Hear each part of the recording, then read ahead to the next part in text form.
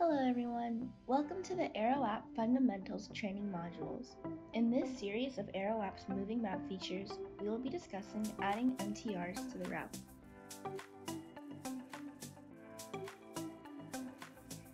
Aero App can display a military training route overlay on the moving map.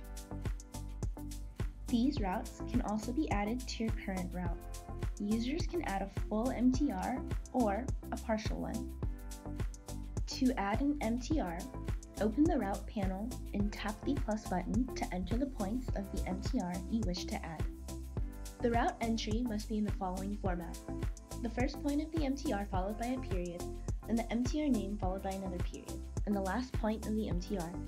Keep in mind, the first and last points do not have to be the initial and exit point of the MTR. For example, if you enter C.VR1116.F, this will be added to the route as a partial MTR.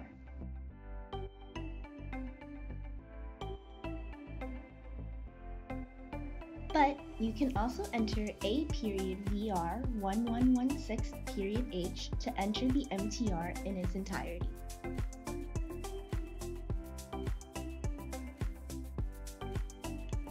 Notice how the points added are displayed right along the MTR overlay.